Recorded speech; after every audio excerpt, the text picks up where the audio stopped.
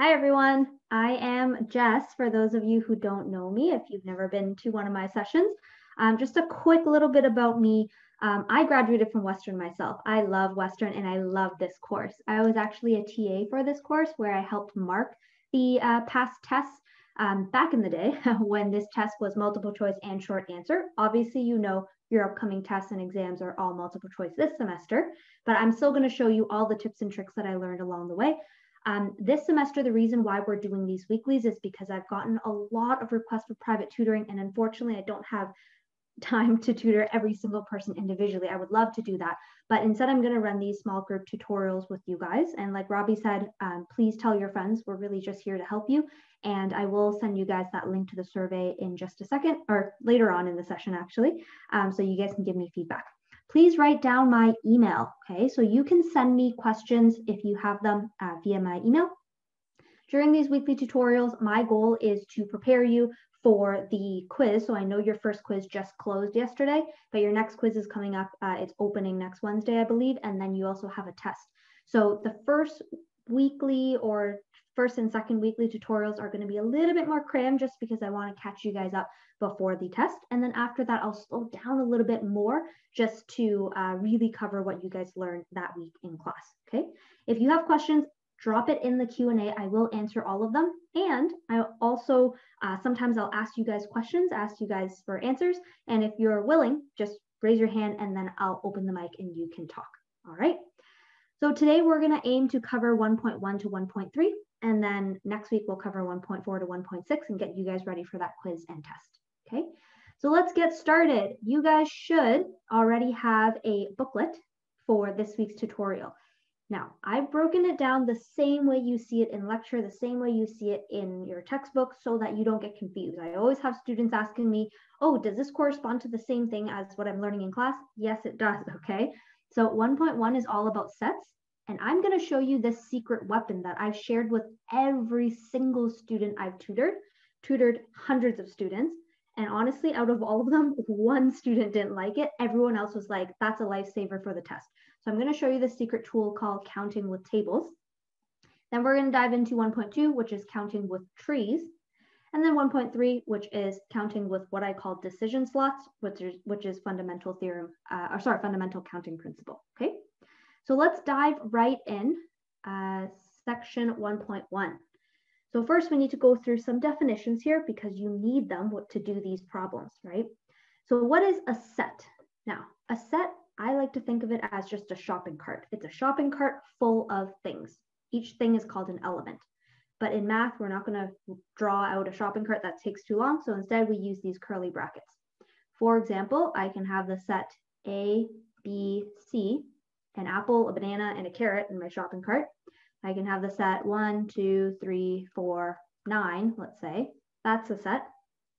What's important to know in a set, and you have to remember this, there can't be duplicate items in a set like this. So for example, if I have the set A, B, C, this is actually the exact same thing as the set A, B, C. We don't count the duplicate items, okay? We just want to know what individual items there are that are not duplicated, okay? A universal set, so that's just a typo there. A universal set is a set of things that we care about in this question. For example, if the question is talking about Western students, then we don't care about the Queen students. We don't care about U of T students. It's just Western students, okay? We'll see this in action in just a second. And then we have something called the empty set. Of course, you can have an empty shopping cart with nothing in it, right? So it's just curly brackets with nothing inside.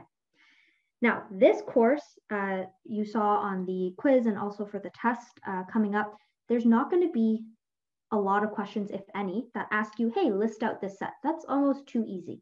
Instead, they're going to ask you to count the number of things inside a set.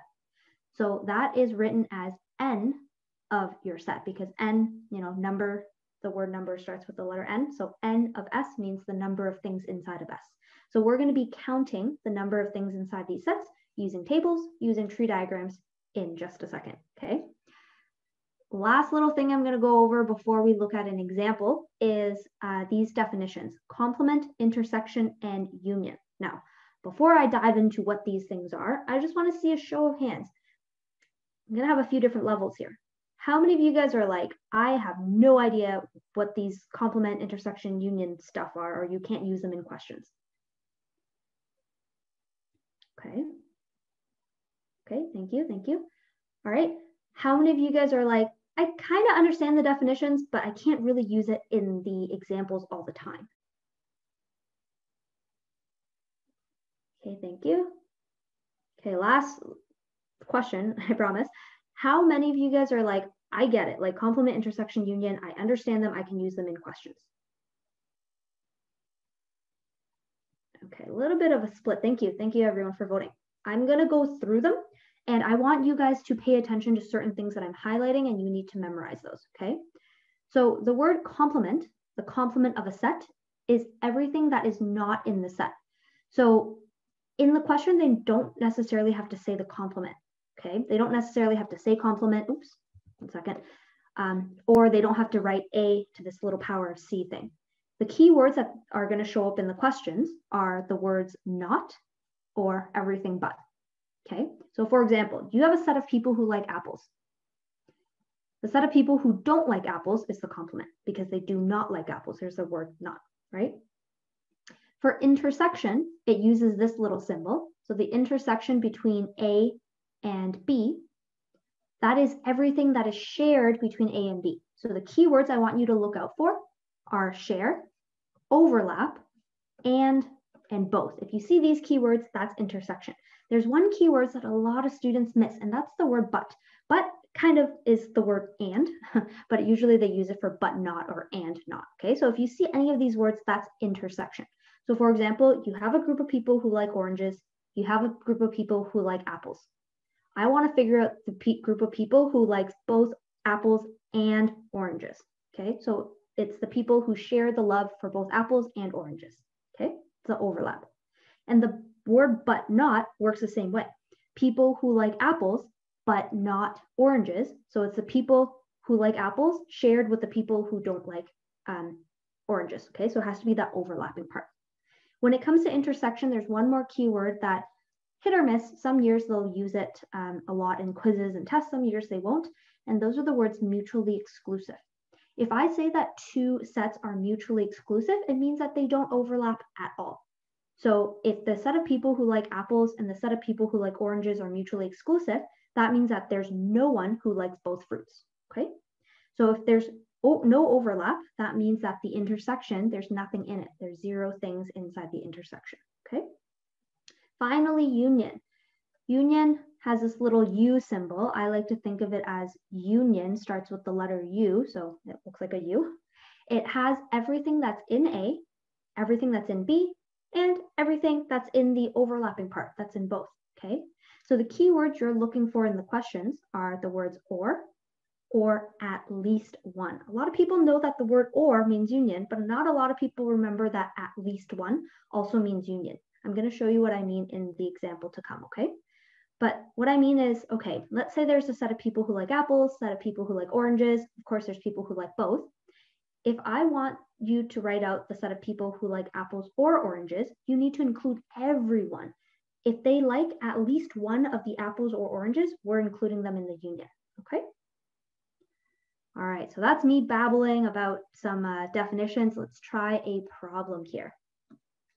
So usually multiple choice questions, they don't have multi-parts, but I've broken this down into A, B, C, D parts just to illustrate each of the different definitions, okay? So we have a universal set U that contains all the integers from 1 to 10 inclusive. The trick for this course is all the questions, almost all of them are word problems, and you kind of have to break down the question.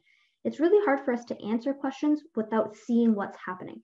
So I'm going to do a lot of drawing things out or writing things out, okay? I'm never just going to look at the question and expect you to know what the answer is. That's ridiculous, okay? So we're going to try to draw or write something out. So we know that this set U, which is a set, so I'm going to use curly brackets, is the set of all integers, 1 to 10. So that's 1, 2, 3, 4, all the way up to 10 and including 10. So there's 10 things inside my shopping cart right now. Now A is a subset of all the odd numbers. So A is another set, so I'm going to put curly brackets again. But this time, there's not going to be 10 things in my shopping cart for A. There's just going to be 5 odd numbers. The odd numbers are 1, 3, 5, 7, 9. Those are the only odd numbers here. So that's going to be in my shopping cart for A. Finally, B is a subset. So again, we have a set notation of all the numbers that are less than 4. Be very careful with the wording less than, greater than, or less than equal to, greater than equal to, okay? So if it's less than 4, meaning it has to be just smaller than 4. So the numbers that are smaller than 4 are 1, 2, and 3. Don't include 4 because 4 is not less than 4, okay? So write out your sets. If they're nice enough to describe to you what the sets are, write them out. Obviously, sometimes in the questions, they'll say, hey, U is the set of all Western students. I can't draw out all Western students. In that case, I won't do it. But if you can, draw it out, write it out. Okay, question A. What is n of A complement? So I want to find the number of things inside A complement. Some of you guys are really quick and you're like, oh, I can see how many things are going to be in there. I can't personally, okay? So instead, I'm going to draw out what A complement is. The key is always write out or draw out what the question is asking. So they're looking for A complement. Remember, complement is everything but what's inside A. So everything else. So I'm not going to include the odd numbers. I'm going to include all the even numbers. So 2, 4, 6, 8, and 10. And I've seen questions like this show up on past tests, past exams, where this is a possible answer. But I don't want you guys to select that answer because they're not asking for what is A complement. They're asking for what is the number of things inside A complement. So in total, there are 1, 2, 3, 4, 5 things in the shopping cart. So the number inside of A complement is 5. Okay, so don't select the set. Select the number that corresponds to the number of things in the set. All right. A good question came up here. Why are we not including 0 in this question? Great question. They are telling us that U is the set that contains all integers from 1 to 10. So they're not telling us it's from 0 to 10. If they said 0 to 10, then yes, we'll include 0. But if they don't say that, if they say 1 to 10, then we're starting from 1 and we're ending at 10. Another common question, we'll actually see it in later sections, is they'll talk about digits. When they say digits, they mean the digits 0, 1, 2, 3, 4, 5, 6, 7, 8, 9. Okay, it's like the numbers on your keypad. In that case, if they say digits, then you include 0. Okay, and just a bonus, and I'll mention this later on too, so if it's too overwhelming, you can block me out. But if it is the question involves digits or the number 0, then remember 0 is actually an even number. And a lot of times in the question itself, it'll put in brackets, remember 0 is even. They don't try to trick you there, okay? All right, let's do part B. What is the number of things inside A? This symbol means intersection, intersected with B. Think of your keywords. Intersection means shared or overlap or and, right? So ask yourself, how many things are shared between A and B? What do you think? I just want to make sure you guys are still with me. If you know the answer, type it in the chat or Q&A. How many things are in the intersection of A and B?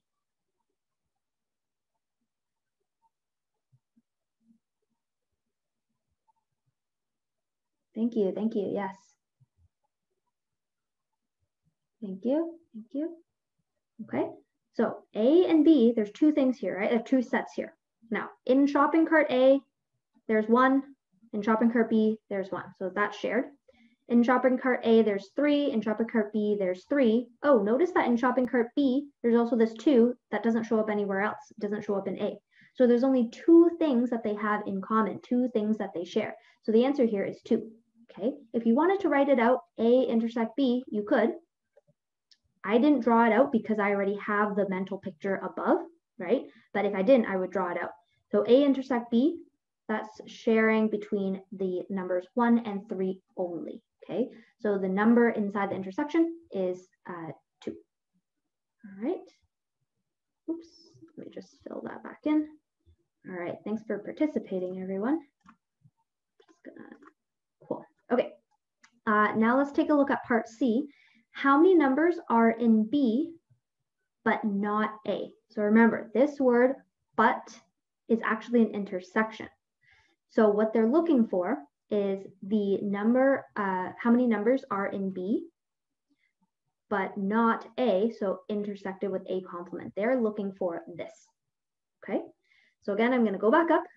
If you want, you can copy those sets into this question, but since I have them here, I'm just gonna use them. So I'm looking at B and I'm looking at A complement. I'm looking at the intersection, meaning what's shared between them. So look at each number, which number appears in both of these sets, which numbers are shared. Write down the answer here. Yes, thank you. Yeah, thanks. There's only one number that's shared, right? The number 2. Yes, thank you. The number 2 is shared between these two guys. That's the only number that's shared between them. So the number that is in B but not A, that's 1. There's only one number. Okay, thank you. Awesome. Okay, part D says how many numbers are in A or B. When you see the word or, I need you to remember that it means union. Another way to phrase this question, because in my earlier session, some students asked like, how else can they word this question? They technically could word it as how many numbers are in at least one of A and B, or A or B, okay? If you see at least one, that means they're talking about, okay, if it belongs to A, it's good. If it belongs to B, it's good, we're gonna count it. If it belongs to both, we're gonna count it, okay? That's what they mean. So when it comes to unions, what we're gonna do is really just list everything that's in one set, everything that's in the other, but make sure we're not counting any duplicates, okay? So I'm gonna scroll back up for a second here. A and B are over here. Let me just erase these. Oops. My screen's getting crazy. 1 second. Whatever. Okay, so A and B are these guys. If I'm looking at the union, I'm literally copying out everything that's in A. So 1, 3, 5, 7, 9, copying out everything that's in B. So that's 1, 2, 3, but then removing all the duplicates. So 1 showed up twice. I don't want that, so I'm going to get rid of that. 3 showed up twice. I don't want the second 3, so I'm going to get rid of that as well. Oops. So this is it. This is my set. 1, 3, 5, 7, 9, 2. So we can see that there are 6 things in it. So A union B, the number of things inside of there is going to be 6. Okay. So here, the number inside A union B is 6. Okay. Now I'm going to let you guys try part E, but I'm going to help you get started with it. Sometimes you'll see really messy expressions where there's like brackets within brackets. Don't let that bother you. Follow your normal like math, bed math, right? We always deal with brackets first, then exponents. Remember all that stuff? So we're going to do the same thing. We're going to deal with what's inside this bracket first, and then you're going to deal with this exponent called the complement, okay? So I want you to figure it out. Write out what is A complement union B, and then find the complement of that and count how many things are in there. Okay. When you think you have an answer, if you don't mind just raising your hand, just so I know how many of you guys have tried the question.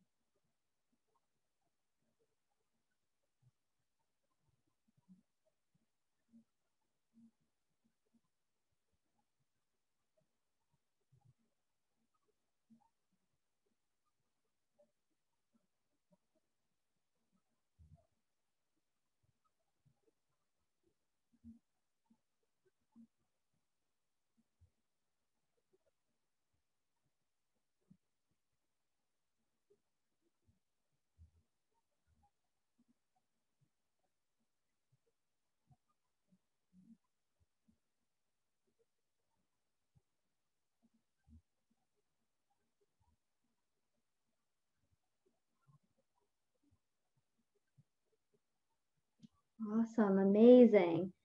A lot of people have finished. I know some of you guys are still working on it. That's okay. That's why we're doing these practice, right? But since a good number of you guys have completed this question, let's take it up real quick. Okay, so we're dealing with this bracket first. So A complement union B. Remember, union is like everything that's in there.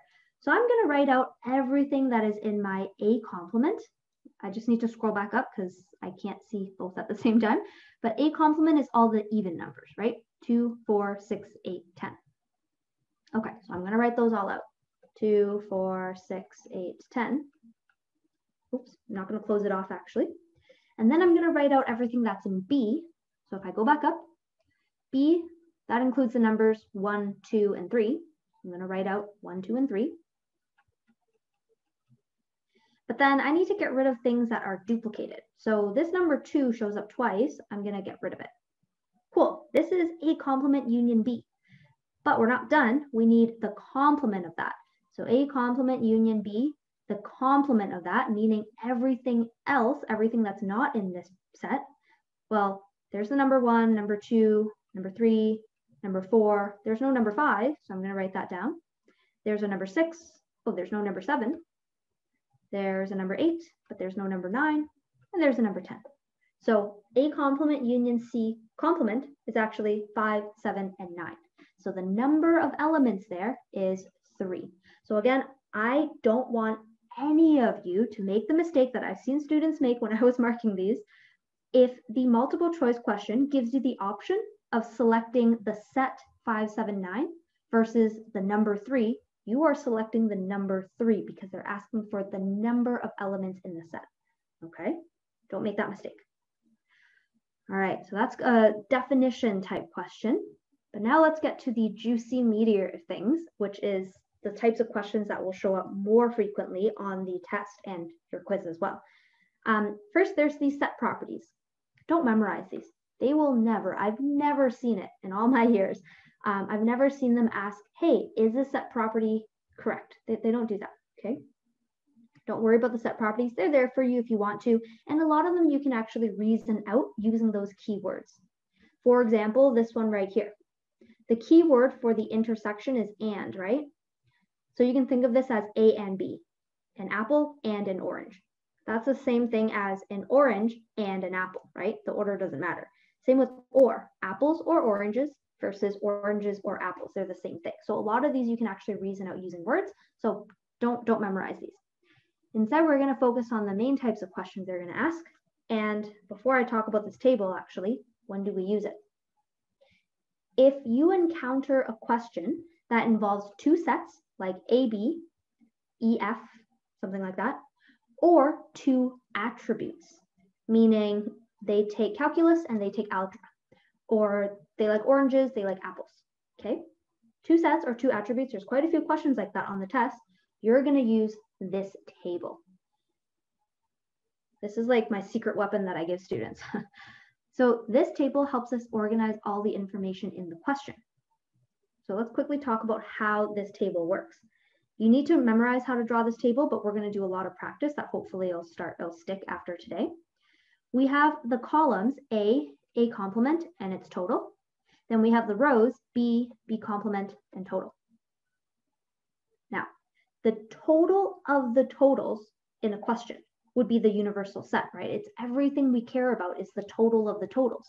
So that is actually going to go right here because that is the totals of the totals, okay? So that goes right there. Let me get rid of these arrows here. Now let's figure out what the rest of these blocks mean. Well, this square over here, this box, if you look at it, it's in the A column and the B row. So it's actually the intersection between A and B. Oops, what's happening? Okay, let me just get rid of that. So this is the intersection between A and B, or B intersect A. Order doesn't matter. This box here, think about what this one would be. It's the intersection between which two things? Well, it's in the A complement column and the B row, right? So this one is actually A complement intersected with B. The other two squares should be the same idea, right? This square here is in the A column, B complement row. So this is A intersected with B complement. This last one is the number that is inside A complement intersected with B complement. Okay, so that's where these numbers go. And I know it sounds complicated right now, but once we see an example, you're going to love this table, I promise. And now what happens is with this table, every row adds up to the total on the right. Meaning if I add up these two squares, I'm going to end up with this square over here. And guess what that square is? That is the total of B, meaning the number of things inside of B. Same thing with the second row. If I add up these two squares, I should end up with this square. And this square is the total of B complement. So it's n of B complement like that. Okay, let's get rid of some of these. And in this table, the columns add up to the total at the bottom. Okay, so meaning if I add up these two squares, they should add up to this box at the bottom there. And that box is the total of A. So what goes down there is the number that's inside of A. So number of A. By the same logic, this is number of A complement. Okay. So just know that in this table, once you organize your information from the question, the numbers always add up to the number on the right, and the numbers always add up to the numbers at the bottom, okay? There's one more trick to this table, and that is the 4 middle squares have to add up to the total of totals, meaning if you add up these 4 middle squares, you'll end up with this number, okay? Trust me, it's going to be more intuitive than it looks right now. Let's actually dive right in and do a problem. I'll come back and talk about a few more notes in a second. But page 5, I want to do question number 2 with you guys. So this is a very typical question that shows up usually as the first question on test 1. So here we have the number of things inside of A is 20. So that's one set, A. The number of things inside A complement and B is 5. Oh, so that's 2 sets. I have a set B as well. The number of things inside A intersected B complement is 2. I'm still just at 2 sets, A and B. We want to find the number of things inside of B. So we're stuck at 2 sets. So guess what? We can use the table when it's 2 sets. So I have A complement, total, B complement, total. When there's only 2 sets, we can use our handy table. I know in class they use tree diagrams, Venn diagrams, all of that, but the table actually is a lot easier for these types of questions.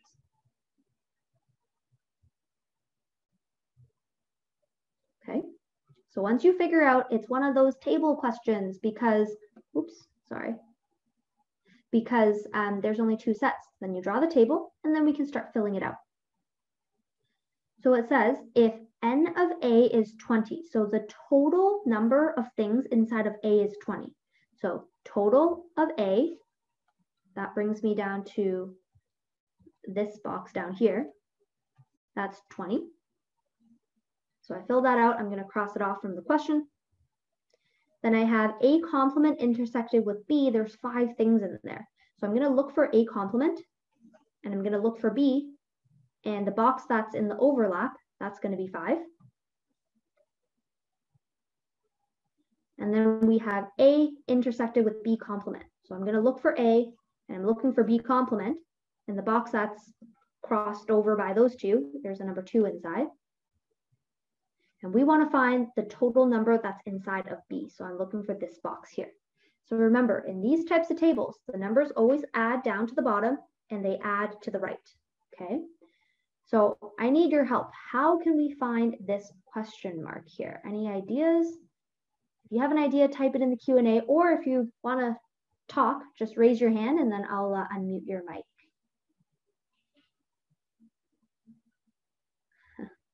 You guys are a little shy, eh?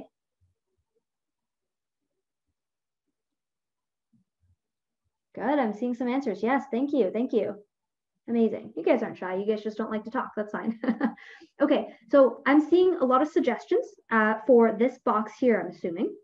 So this missing box here, well, I know that this box plus 2 has to add up to 20.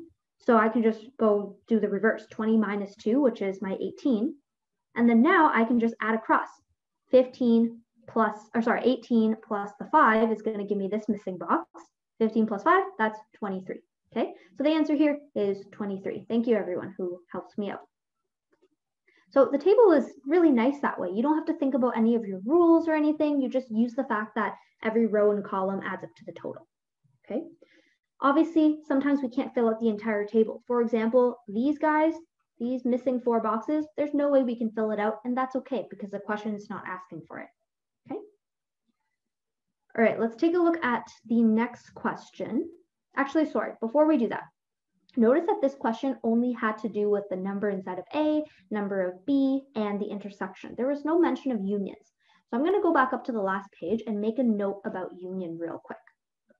Just get rid of this. Okay. So what do we do when we encounter unions? Well, think back to the last problem we did, sorry, the one on the previous page. When it came to union, we copy down everything that's in A and copy down everything that's in B, and then we just remove the duplicates, right? That's kind of what we're going to do here. Inside the middle 4 boxes, we're going to highlight everything that's inside A and highlight everything that's inside B. Notice that only 3 boxes get highlighted, and that's always going to be the case, okay? You're just going to add up those 3 boxes. So for unions, you are going to highlight, I call it highlight, you can mentally highlight as well, 3 boxes, then add them up.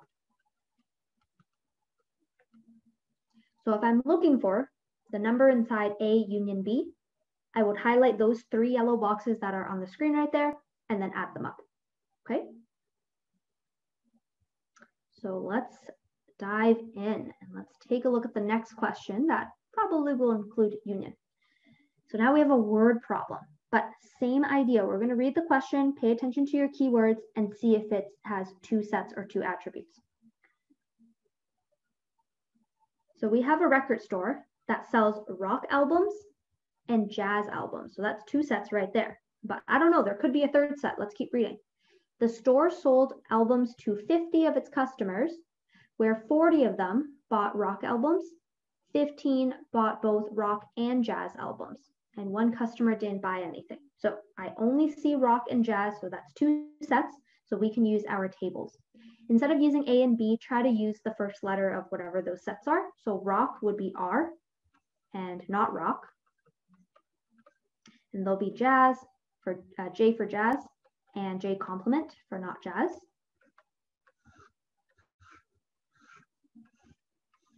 And I want you guys to fill out the table using the information from the question.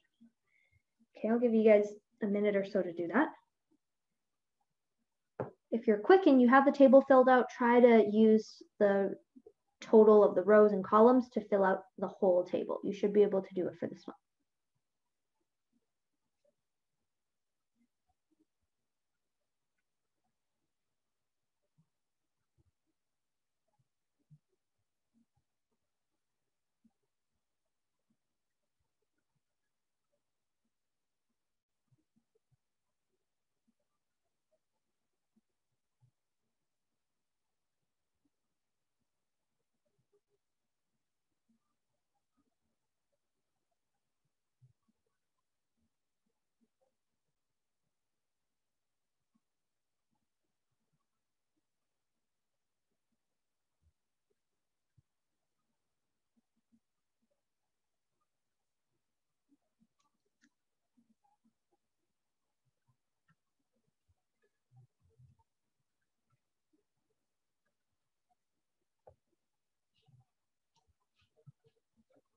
Good, some of you guys are answering the questions already. That's awesome. I'm gonna ask you guys for that in a sec.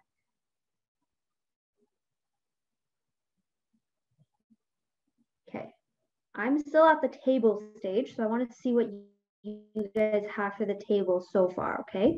So you go through the question, and the questions don't trick you. The Vicky is the course coordinator. She's not trying to trick you, Okay, so the question, if they're given you a word question like this, a word problem, just read from the beginning. I see a lot of students jumping around, like looking at the 40, looking at the 15. Start at the first number. So the store sold albums to 50 of its customers. So where does this 50 go? I labeled my table 1, 2, 3, 4, 5, 6, 7, 8, 9. Where does this 50 go? Can you guys help me out? Either use the chat or the Q&A. Which box does the 50 go in?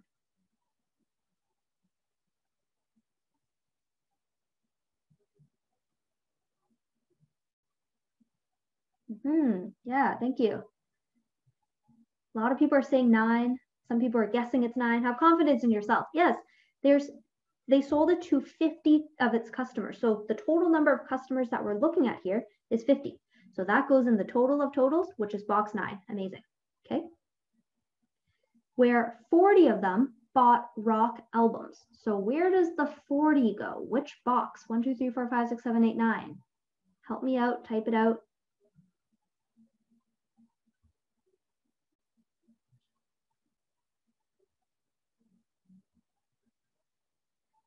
Forty of them bought rock albums. Yeah, thank you. Thank you.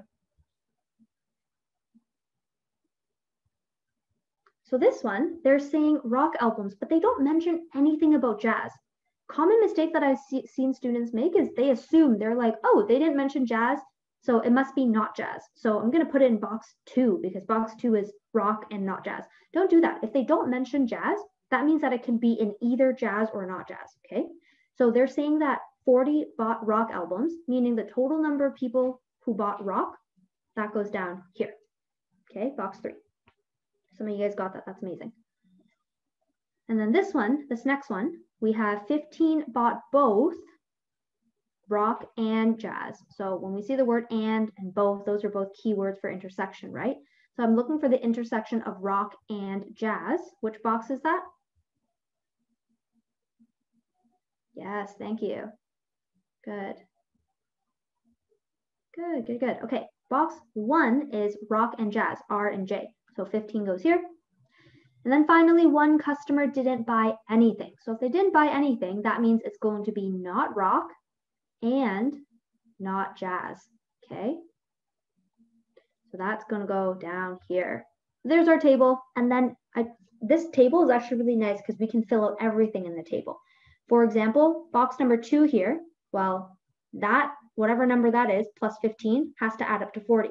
So we can do the opposite, 40 minus 15. So that gives us our 25. Same thing with box 6, for example. I can just do the opposite, 50 minus 40 to get that missing 10.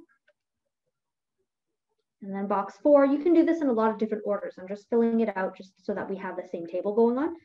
Box 4, I know that box 4 plus box 5 has to equal box 6 because adding downwards, right? So I know that 9 plus 1 is our 10. And then for the totals, I can just add across. 15 plus 9, do a little bit of mental math because you're not allowed a calculator. That's 24. And then adding across here, 25 plus 1, that's 26. And another reason why I really like this table is you can confirm your answers. You can check. For example, I can go down this way and see that 24 plus 26 is 50. So I did it right. This table is correct.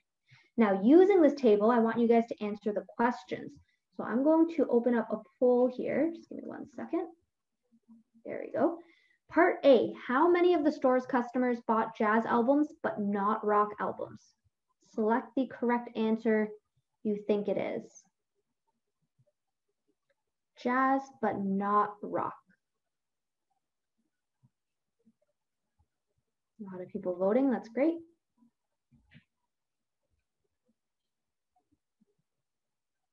Awesome, thank you everybody. We got 100% correct answer here. Everyone answered B, that's correct, because jazz and not rock, that's this box right here. So there's 9 people, okay? Okay, I'm gonna launch the quiz again. I want you guys to answer part B now. There we go. How many of the store's customers bought jazz or rock albums? Be careful with your keywords this time. Jazz or rock. And I know we're practicing, but don't use a calculator. I want you guys to really work on that mental math, okay?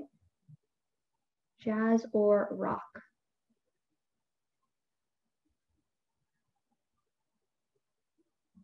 What do we do with an or? What's the key word there?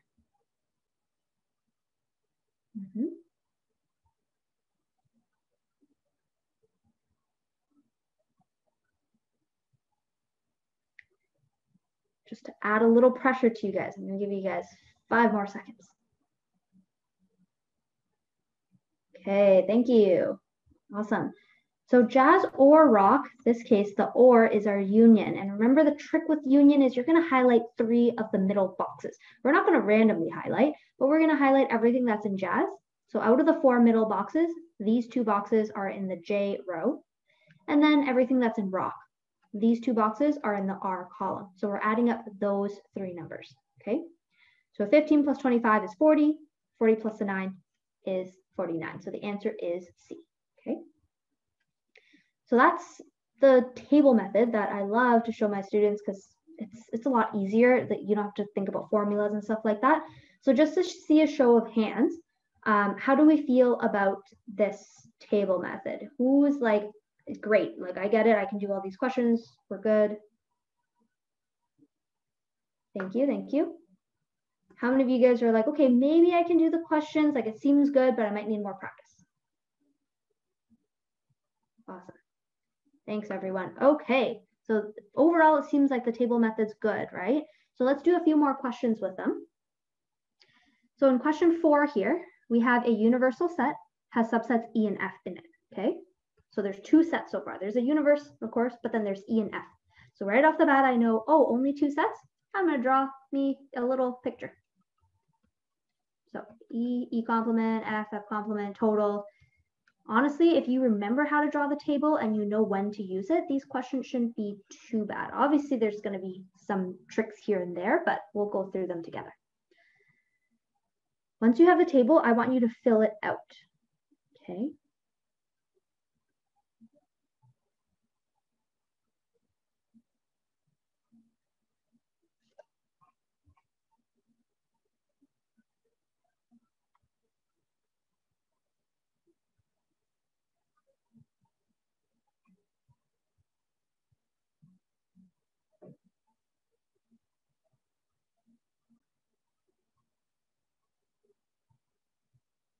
Okay, there's not that many numbers to fill out, so I'm going to start taking it up with you guys. So n of u, so the number in the universal set is 40. So the total of the totals is 40. That goes down here. E intersected with F. I'm looking for the E column and the F row. There's 2 inside that box. So these guys are done. And then we have E complement intersected with F complement. So I'm looking for the E complement column, F complement row. That's 15. By the way, the order doesn't matter. If you wanted to put your E's on the right and then your F's on top, that's totally fine. You can switch up the orders. I just put them in alphabetical order usually, like that. So this table is looking a little empty, right? And there's really not much we can do to fill out the rest of the numbers. There's not enough information. But that's okay. Let's see what the question's asking for. It's asking for E union F. Remember, unions, I'm highlighting 3 boxes in the middle. That's what we're doing. So E union F, I have to highlight all the boxes that involve E and all the boxes that involve F in the middle. So E is over here. So these 2 boxes are E. F is over here. So these 2 boxes are F. So there's our 3 highlighted boxes right there. Wait a second, we're missing too much information. I'm missing 2 of the numbers. So there's no way we can figure out what it is, like we can't just guess. So here is where you can treat them like question marks, we don't know what they are, or you can use a little bit of algebra. I like to use algebra personally. It helps me organize things. I'm gonna give these some variables X and Y because I don't know what they are. I don't know what these numbers are. So what can we do here? How can we find what those 3 highlighted boxes are? Meaning what is 2 plus X plus Y? That's what we're looking for. Any ideas? If you have an idea, type it out or raise your hand and I can give you the mic.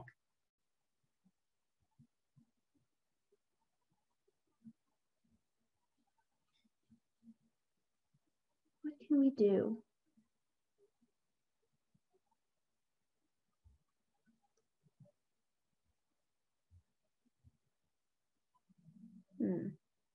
I'm going to scroll back up just a second, okay, to give us a hint here. Going back to page 4 when we first saw this table, there's 3 notes about what we can do with this table. We can add up the rows and they should add up to the right-hand side. We can add up the columns, they should add up to the number at the bottom. Or we can add up the 4 middle squares to end up with the total of totals. So going back to our question. Well, there's nothing in my totals on the right, totals on the bottom, so we can't use the first 2 bullet points. But we do have the total of totals. So if I write this out, we now have 2 plus x plus y plus 15. The 4 squares in the middle have to add up to 40. Well, I don't care about what x or y are. I care about what is 2 plus x plus y, because that is the union, right? That is E union F. I care about that. So I can solve this equation, right? The only thing that's in my way is this 15. So let's subtract 15 from both sides. And now we have 2 plus x plus y, which is what we're looking for, equals 40 minus 15, which is 25. Okay, so know your 3 things you can do with your tables. So the answer here is going to be C. This one's trickier. Okay, if there's questions, let me know, but I'm going to move on to the last question of this section, and then we're going to go on a short break, all right? So in this question, we have a survey of 43 people. So let's do this one together. So we know the total of totals, there's 43 people. We care about these 43. 30 are right-handed, so that's one set. And 20 play basketball, that's another set. 6 of the people are left-handed. Ooh, so that might be another set. So you might be thinking, Jess, we can't use the table because there's 3 sets here. But be very careful with the wordings with these set problems.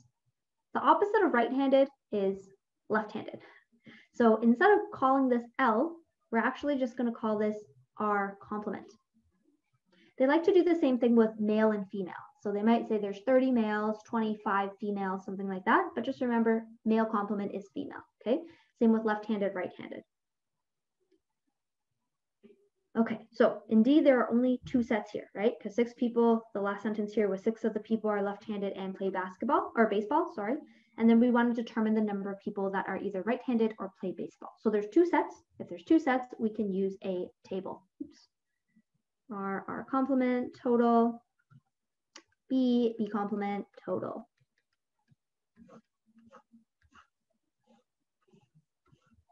And let's start filling it out. Just to speed it up a little bit, I'm going to fill it out with you, but let me know if there's questions, okay? So again, these 43 people, these are everyone that we care about for this question. So that's the total of the totals. I'm going to cross it off. Then we have 30 of them are right-handed and 20 play baseball. Now, because there's 2 separate numbers here, these are 2 separate sentences, or 2 separate pieces of information.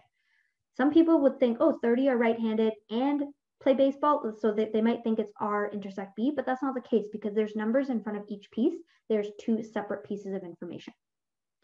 So 30 are right-handed. They don't mention anything about baseball, so don't make the assumption, okay? 30 are right-handed, that just means the total of the right-handed people, there are 30 of them. So the total of R is 30. Same thing with the 20 play baseball. They don't mention anything about right or left-handed, so we're just going to put that in the total of baseballs, the total for B.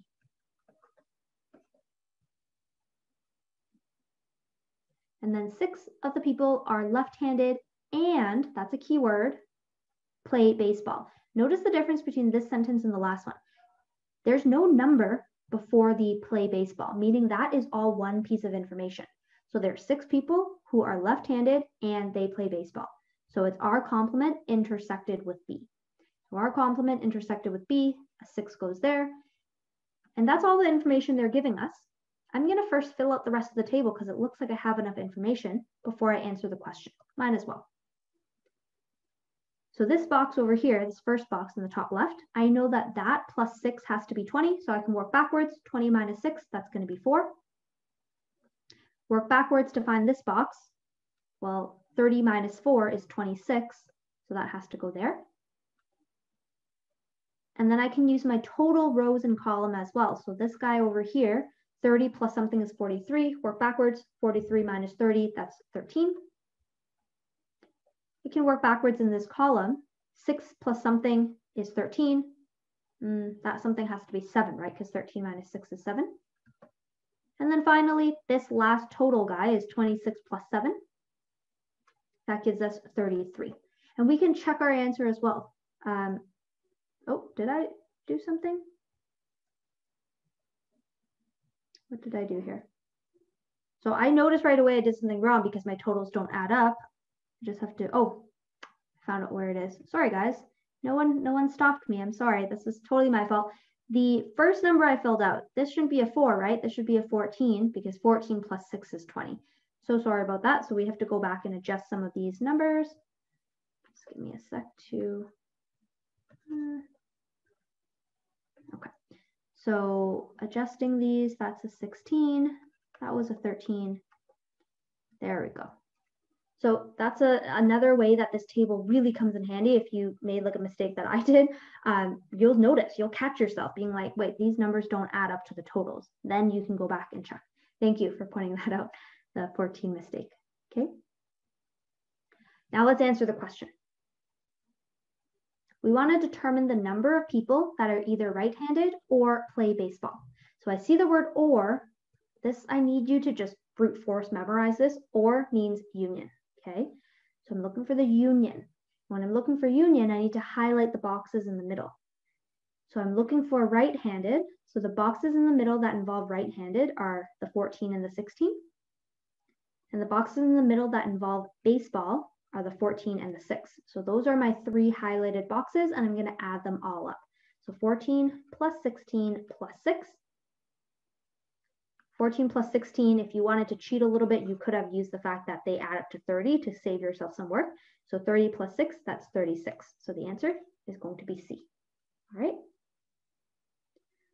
Okay, so that's section 1, counting with tables. A lot of definitions there. Let's take a short break. Because the session isn't too long, it's only 2 hours. Is it okay if we do a 5-minute? This session is going to be recorded, so if you need a little longer, feel free to take it, but we're going to come back in 5 minutes. So let's say resume at 6, what would that be? 34, let's say, 6:34. And I'm also going to put the survey in the chat message. And I really, really appreciate it if you guys can fill out the survey, because then it'll help us make the session even better for you guys next week. Okay, so I just posted it in the chat. It literally, the morning group said it took them like 30 seconds to fill out. So if you can quickly fill that out for me, I really appreciate it. Okay. If you have questions, just let me know in the Q&A. I'll be here to answer them. All right, everyone, we are coming back and moving on with our tutorial here. So if you haven't filled out the survey, please fill it out at some point, like it's still open after the tutorial, because in there, there's a really important question asking you guys for your preferred time. We haven't finalized the time yet. We're thinking for the rest of the semester, tutorials will be on Wednesday, but we need to figure out what's the best time for everyone. So let us know what the best time is. And if you have friends who didn't attend today's session, bring them next week and ask them the same question. Let them know, hey, the time hasn't been finalized, but we want to see what works best for most people, okay? All right, the next section here, these are homework questions. I will send you guys the full solutions. It's just for you guys to try out to do some extra practice there. And if you have any specific questions about them, feel free to email me. I can help you with it. But we are going to continue on page 8, which is section 1.2, counting with trees. A lot of profs focus on this in class, I know that. Okay. All right, so trees. What are these trees? First, I'm actually going to go down and show you when we need to use this before we talk about the trees themselves. So trees are used when you have 3 or more sets or attributes. So for example, if you have the sets A, B, and C, or if you have the sets of people who like apples, bananas, and oranges, or if you have people who are right-handed, play baseball, or take math. Those are 3 sets or 3 attributes, right? Technically, this works for more than 3 sets. It works for 4 sets, 5 sets, but I've never seen them give you a question on the test or exam that has more than 3 sets. That's why I'm asking you to focus on 3, okay? That's when you use a tree like this. So how does this tree work? Well, this tree starts at the beginning. This is called a root. I don't care if you know the names of this. I'm not going to ask you that. You can call this a dot, the starting point, a root, whatever the case may be. And what happens is every element, so if you're talking about Western students, every Western student will start at a root and end up at one of these terminal points. They will end up at one of the end points, okay? So let's go through how this tree works. If you're going down a certain path, that represents intersection. For example, if I want to represent A intersected with B, or if I know that the number of elements inside A intersected with B is like 5 or something like that, then I start at my beginning at the root, and I go down A, and I go down B. The number that shows up here is A intersected with B.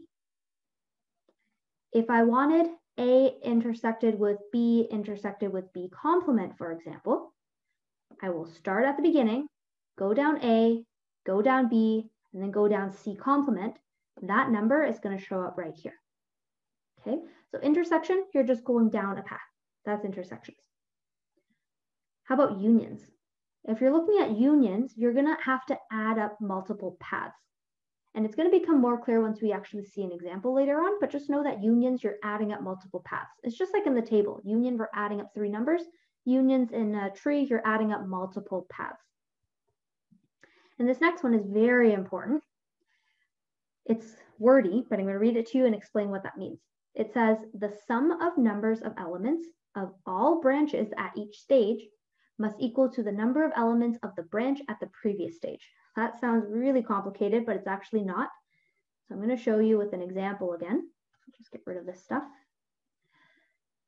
So if I'm looking at a group of branches, for example, this branch and this branch, these are a group. This is a group of branch that comes out of this set B, right? These 2 numbers, whatever they are, have to add up to the number before it. So those 2 numbers have to add up to whatever is here.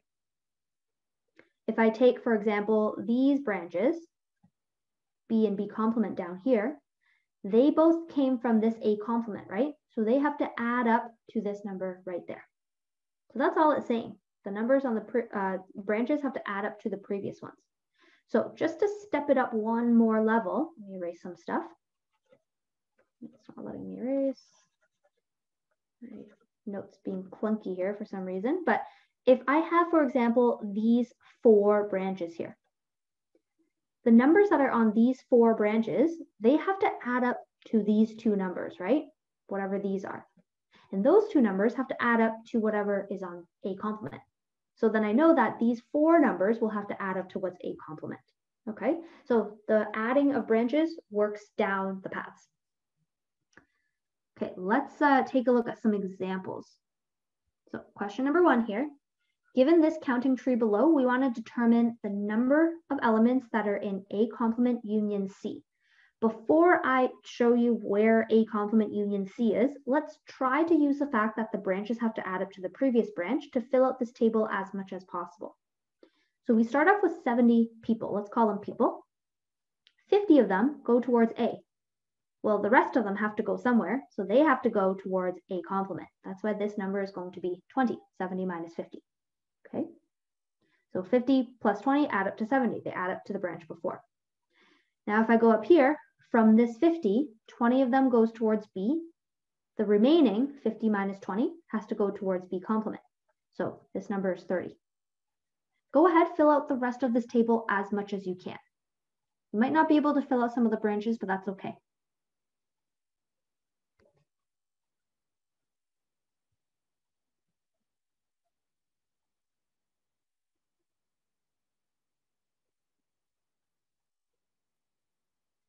If you're done filling out the tree as much as you can, just raise your hand just so I know you're done. And don't panic if you can't fill out the whole tree. That's normal.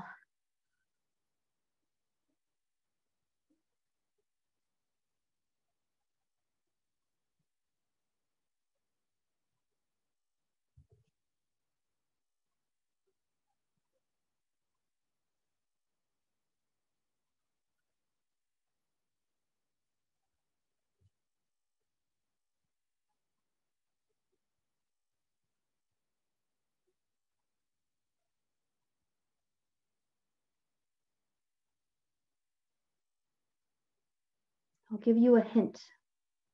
From what I have on the screen here, you should only be able to fill out 2 more numbers and that's it. So if you fill those out, just raise your hand so I know you're done.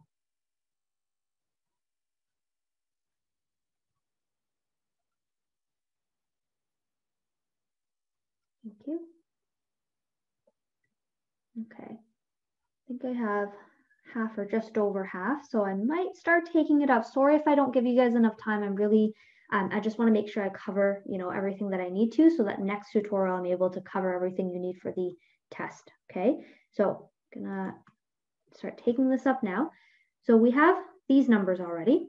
Starting from here, I'm gonna look at this 20 that is from B, and this 20, these 20 people, they have to go towards C and C complement. Well, 15 already went towards C complement, so the remaining 5 has to go over here, 20 minus 15. And I can do the same thing with this 30. 2 of them went down here, so the remaining 30 minus 2, which is what, 28, they have to end up over here. And if I look at the branch down here, well, I know that there's 20 that went towards A complement, but out of this 20, I don't know how they're going to spread themselves amongst B and B complement. I don't know if it's going to be a 10-10 situation. I don't know if it's going to be a 1 versus 19. So we can't guess. So I'm not going to write it. That's it. This is all we can do with this table. We can't fill out anything else. Okay. Now we want to determine the number of things that are inside A complement union C. Now, think back to our very first question that we did together. When I was trying to figure out A complement union something, I wrote down everything that's in A complement, wrote down everything that's in C, and then just removed the duplicates, right? That's exactly what we're going to do here. So looking at A complement, start at the beginning. A complement is down here. That means it also already includes all of these branches. All these little ones are already included in this 20, okay? And then I want to highlight the branches that are in C. So there's this one over here, this one, and this one. So there's 4 of these N branches that have C in it. But be very careful. I don't need to add this one or this one because these 2 are already included in 20, right? Remember, we don't count any of the duplicates. We're not allowed to have duplicate things in our shopping cart. So I'm not going to count those ones, but I am going to add on this 5 and this 28 because these ones haven't been included in our shopping cart already, okay? So then the number of elements that are in A complement union C is the 20 plus the 5 plus the 28. And doing a little bit of mental math, what is this? This gives us 25 plus 28. So that's 53. Okay. So that's how tree diagrams work. Now there's a big common question that they ask on every single test one without fail. And that's a giant word problem that involves trees. But in the past, they usually put this in the short answer section, so it's actually worth more than 1 mark. This year, obviously, there's no short answer. This year, it's all multiple choice. So my guess would be they would make you draw a tree for it, but then they'll ask you multiple questions based on that tree. That's just my guess based on what I know about this course in the past tests, okay? So let's read this question together. We have in a survey of 82 children, so there's 82 people. At this point, I don't know if this is a table question, if this is a tree question, I don't know yet, but I know there's 82 people is my total of totals. 40 don't eat apples. Okay, apples, that's 1 set. 17 eat blueberries, but not apples. Okay, blueberries, that's another set, so we have at least 2. Then we have 10 eat cookies and blueberries, but not apples. Okay, now I have set 3 happening. So since there's 3 sets, automatically I know, okay, it has to be a tree. Even if it ends up being 4 sets, it's still a tree, okay? So I'm going to draw my tree. I'm not going to finish reading the question because there's no point in me reading it because I'm going to have to read it again to fill out my tree. So the instant I know whether this is a table or tree question, I'm going to draw it out. So this is a tree, so I'm starting here. I have my A complement. Then I have my B's. So we have B, B complement, B, B complement. Then we have our cookies, our C's. So C, C complement, C, C complement, C, C complement. It's very symmetric. Now I can go back and read the question. And again, I mentioned this before, don't jump around. They're not trying to trick you. Do the question or read the question from start to finish in that order. Okay, so I'm going to just erase everything here. And as I write down the numbers, I'm going to cross them out. So start from the beginning. Don't jump around. Don't start with 16. Don't start with 12. Start with the first number, which is 82. This survey has 82 children. So that's the total of totals. It goes right at the beginning. Cross that out.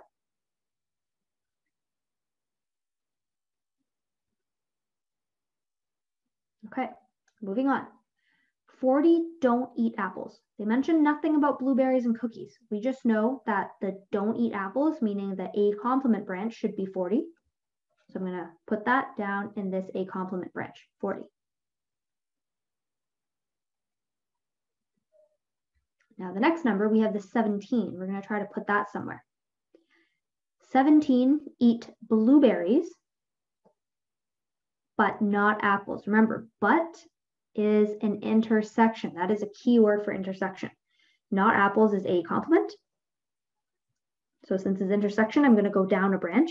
Notice that they flip the order. Our tree diagram is in alphabetical order. A comes first. That's okay. Just mentally flip it. B intersected with A complement is the same thing as A complement intersected with B. So I'm going to go down A complement, then go up to B, and there is my 17. Now we cross it off so we don't have to see that number again. And the next one, we have 10 eat cookies, so that's C, and that's intersection. Blueberries, that's B, but not, so again, that's intersection. Apples, A complement. So that one's very clunky, but in your head, rearrange it into alphabetical order. That's A complement, B, then C. So you're going to go down A complement, B, then C, put a number 10 right there. And then cross off that number so that you don't accidentally come back to it again. And I know it's going to be harder because the test is online. If you have an on-screen writer, you could cross things out, highlight things. If not, I would just make a note on a piece of paper with the numbers that you already jotted down so you don't come back to them. Okay, this next part, 3 eat only cookies. Where is that going to go? They didn't mention anything. Did they mention anything about apples and blueberries? Where does this go? 3 eat only cookies. I need your help here. If you think you know what this means, where this number goes, type it out in the Q&A, the chat, or you can raise your hand and I'll give you the mic.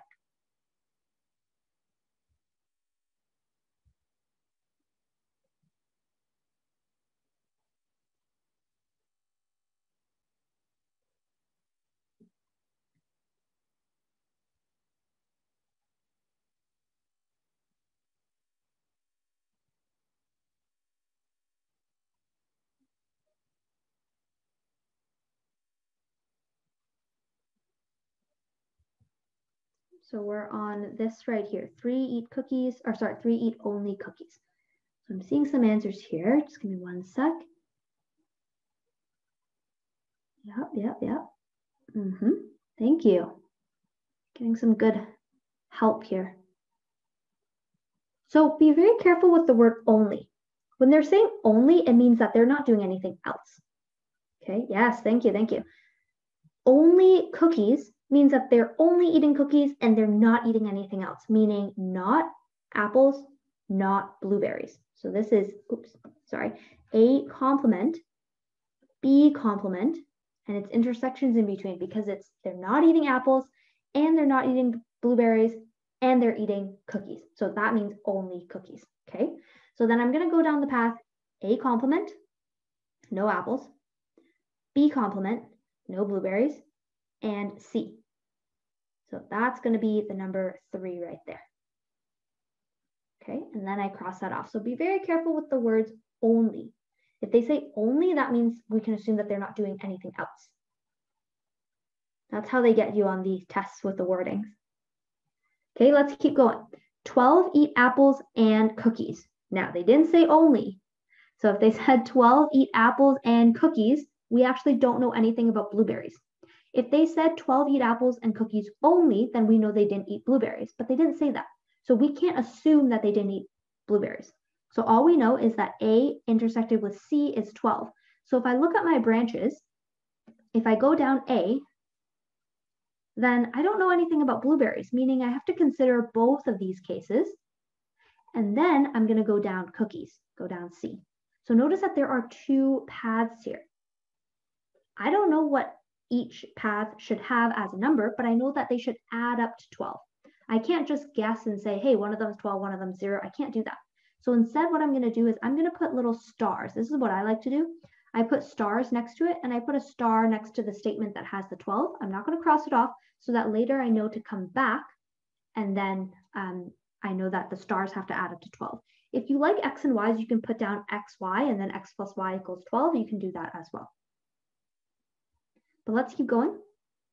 We know that 25 eat blueberries. Again, we know nothing about the apples or the cookie situation. So let me just, oops, sorry, 1 second. What did I do? Just trying to get rid of these highlights. They let me. Okay, that's close enough. Okay, so 25 eat blueberries. So we start from the beginning. I know nothing about apples, meaning I have to consider both branches, A and A complement. But now I know that I can go towards just the blueberry branches. So again, there's two of them. I don't have to go down to cookies because they didn't mention anything about cookies. So technically, if I want, I can highlight all of them, but I'm going to stop right there because they told us that 25 eat blueberries, meaning that these two branches should add up to 25. And I already know that one of them is 17, so I can use that to find the missing one. So 25 minus 17, that leaves us with 8. So this branch has to be 8, and we've dealt with this 25. Okay. All right, continuing on this last number, 16 eat both blueberries and cookies.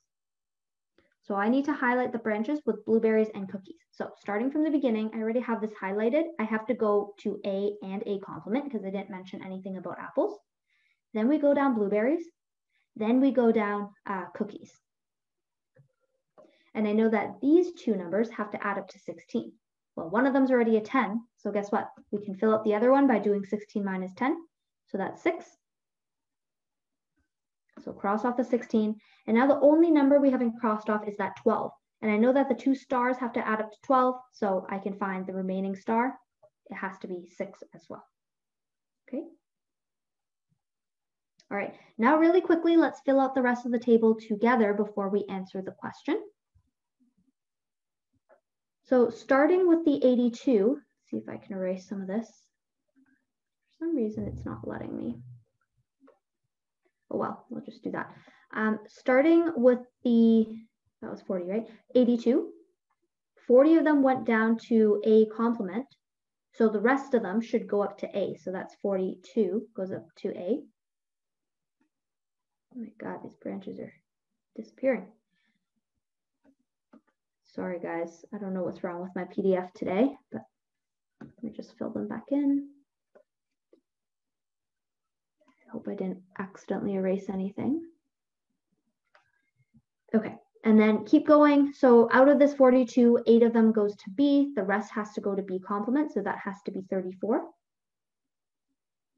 And then starting with this 8, 6 goes up to C, 2 has to go down to C complement. And then the 34, 6 goes up to C, that means 28 goes down to C complement.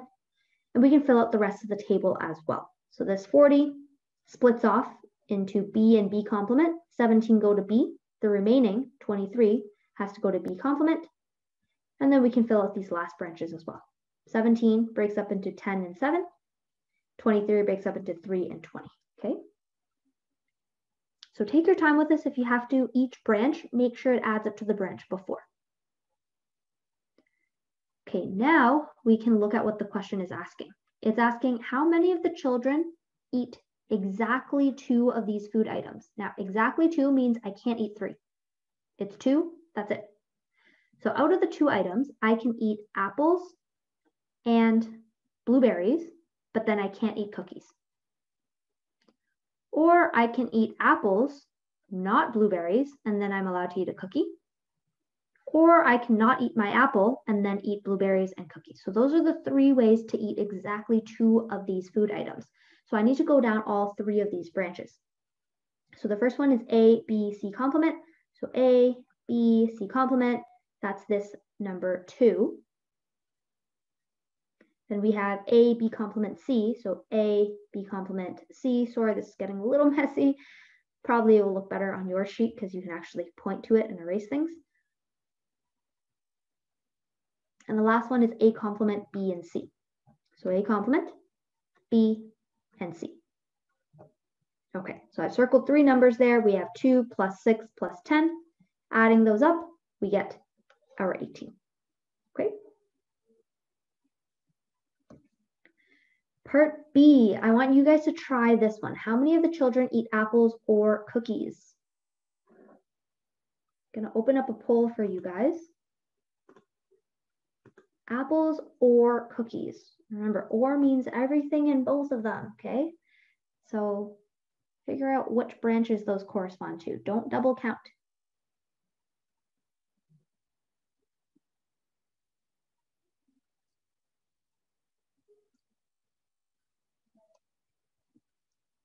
Apples or cookies. So everything that's in apples, everything that's in cookies, but don't count the duplicates.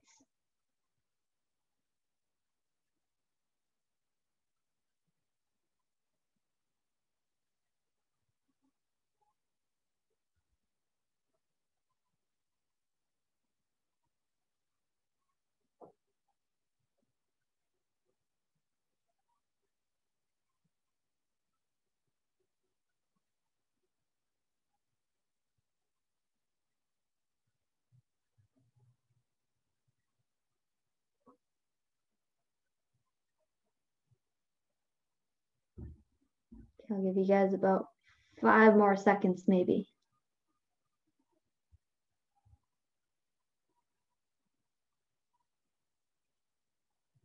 Okay, I'm closing the polls.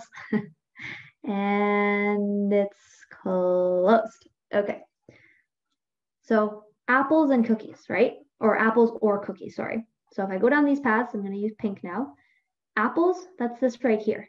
If you wanted to, you can go down all the way to the end terminal points and circle those 4 points. But we know that everything that's in this part is already counted in 42. So I'm just going to look at the 42 for simplicity. Then I want to circle all of my cookies. That's this, sorry, it's getting messy, this and this. So there's 4 numbers that correspond to C's. But 2 of them are already included in the 42, so I'm not going to add them. So I'm only going to add my 42 for apples, plus my 10 and my 3 that are for cookies that are not already counted in the 42. Okay. So then in total, that's 42 plus 10, which is 52, plus 3, that's 55. So the answer here is C. Okay. Tricky, big tree diagram questions. All right. Now let's take a look at question 3 here. I'm going to do part of this question with you. This is a really good practice that I want you guys to try, and the solution is quite detailed. So I'm going to start it with you, and then I'll have you guys try the rest on your own. So here it says G is a set of all Western students who wear glasses. So that's 1 set. F is a set of all first-year students. That's 2 sets. And H is a set of students in health science. That's 3 sets. So I see 3. I don't care if there's 4 or 5 or more. If there's 3, I know it's a tree diagram. So let's start drawing our tree diagram with G, G complement. Then we have F, F complement, F, F complement. And then our third one is H. So H, H complement, all the way through.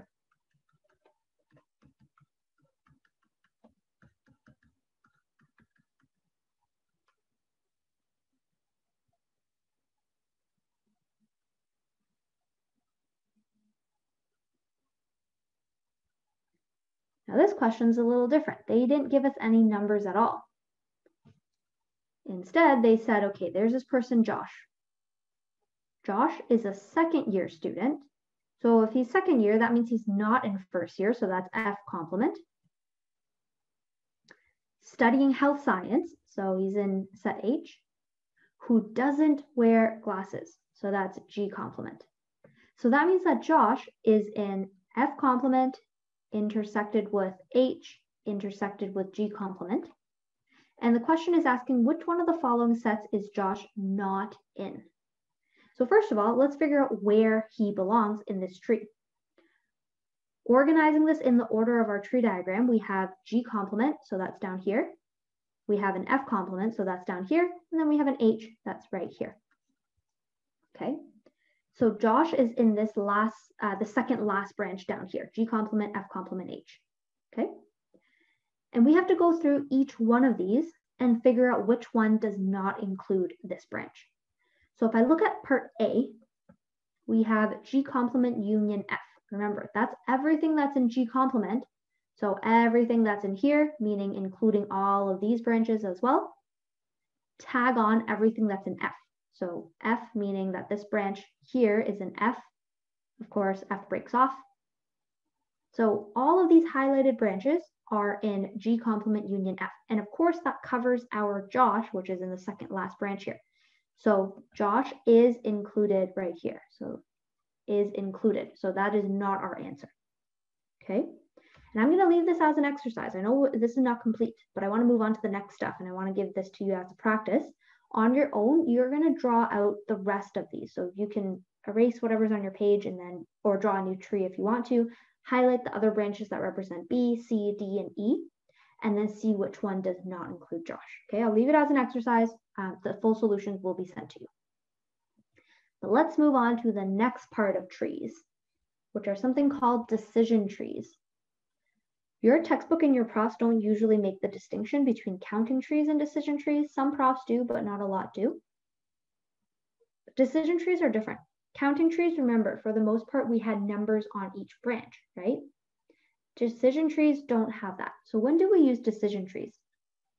We use decision trees when when the question is asking for a number of possible outcomes, like if they're playing games, their sequence of games, or if the number is asking for the number of ways for you to do something. And the most common question they have on past tests is making change. How many ways are there for you to make change for $3.50 or $4, stuff like that? In that case, you're going to use a decision tree. Let me quickly go through the decision tree. It's very similar to a counting tree. You start here, and then each stage represents a decision. So the first decision, when I say decision, it could just mean like how many choices you have, okay? There's two options, A and B.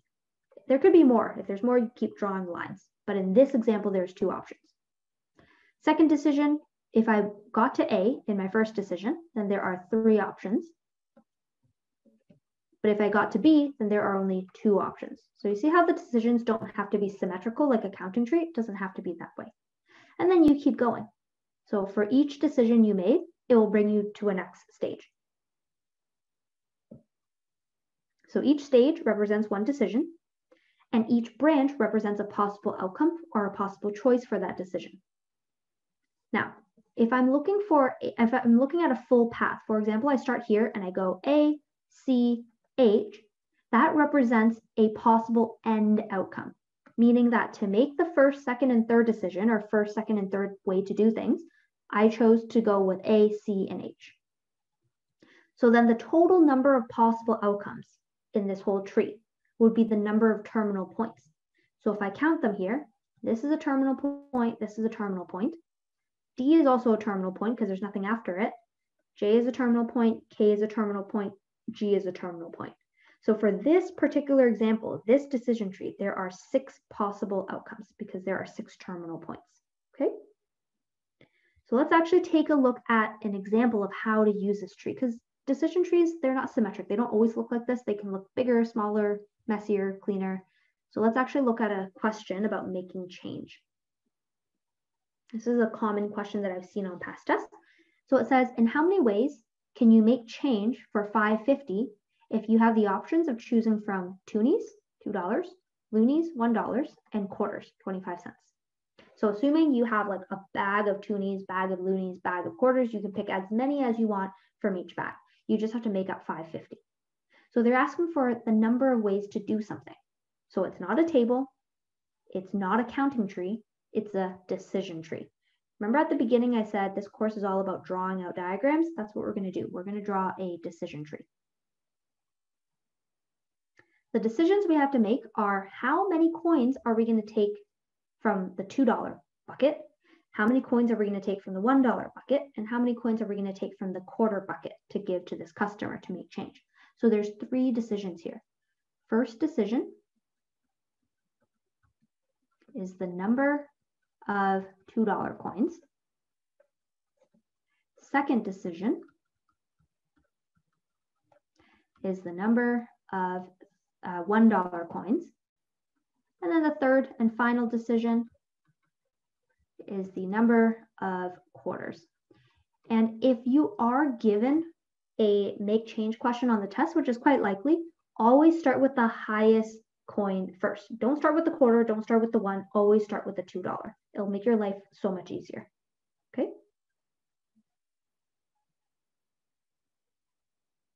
Okay, let's start drawing our tree.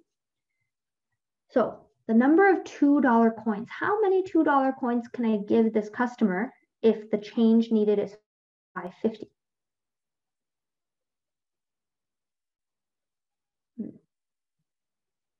Think about it. Well, I can't give him more change than he needs. So I can't give him 3 $2 or 4 $2, for example. That's too much. The most I can give this customer is 2 $2 coins. That will make up $4 worth of change. I can also give him 1 $2 coin, which will make up $2 worth of change. And a lot of students forget this one. They forget that they can choose not to give him any $2 coins, in which case we're at a total of $0 in change. Don't forget that 0 case. A lot of students forget. Then, depending on which decision you made for this first stage, we're going to move on to the next one. If you chose to give the customer $2, so that's $4 in change, well, I can give him at most $1 $1. I can't give him more because then I'll be giving him too much money. And then again, don't forget the 0 case. I can give him $0 $1 as well. Okay. If I gave him 1 $2 coin, well, I still have $3.50 in change that I need to make. So the most I can give out for loonies would be 3 $1 coins. I can give out 2, I can give out 1, or I can give out 0. And then finally, if I didn't give out any change in $2, well, then I have choices. I can give out 5, 4, 3, 2, 1, or 0.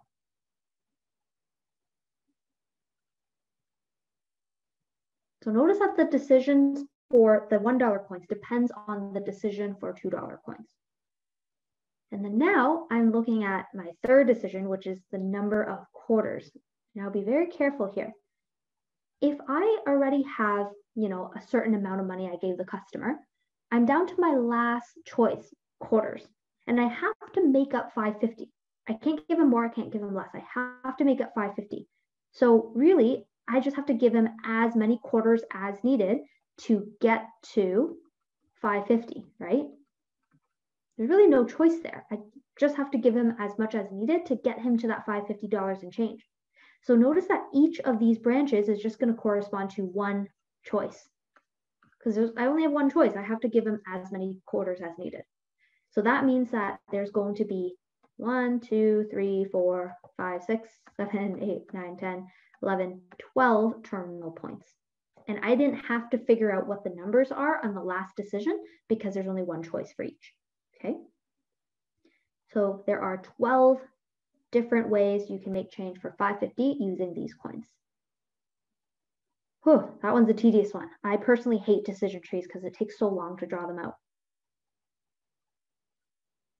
If you have questions, let me know, but we have about 20 minutes left. We might go a little bit over, I apologize, but I do want to cover 1.3 with you. The good news about 1.3 is actually it's very similar to the tree diagrams, but instead of drawing a tree, we're doing it a quicker way. So let's dive into 1.3, which is on page 13. And again, I apologize for the first and second weeklies. There's going to be a little bit more information, a little bit more content, just because I'm trying to catch you guys up from the first couple weeks. So 1.3 is something called the fundamental counting principle, or what I like to call counting with decision slots. So this is what the principle says. It's really clunky, but it says if there are A ways to do something, so for example, if there's 8 ways to do something, and there's B ways to do another thing, so for example, there's 10 ways to do thing 2, and then C ways to do thing 3, then there are A times B times C, that many ways to do all of things 1, 2, and 3. Sounds really wordy. But instead, think back to your tree. I could draw a tree diagram, but that's really messy. So instead, each decision, I'm going to draw a decision slot, meaning a line. So for the first decision, second decision, all the way to the last decision. Then I'm going to put the number of possible choices or number of possible outcomes for each decision on top of that line.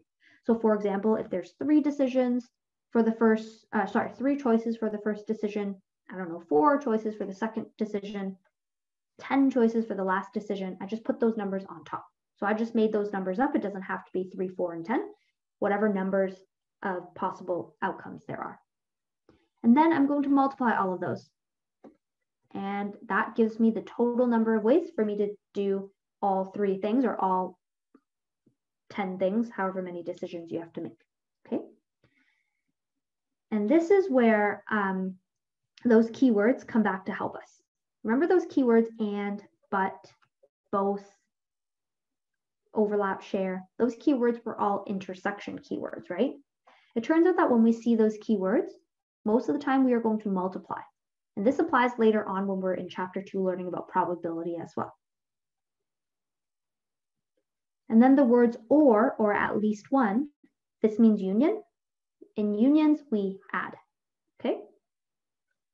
So let's take a look at an actual example, a small example, just to get this concept down.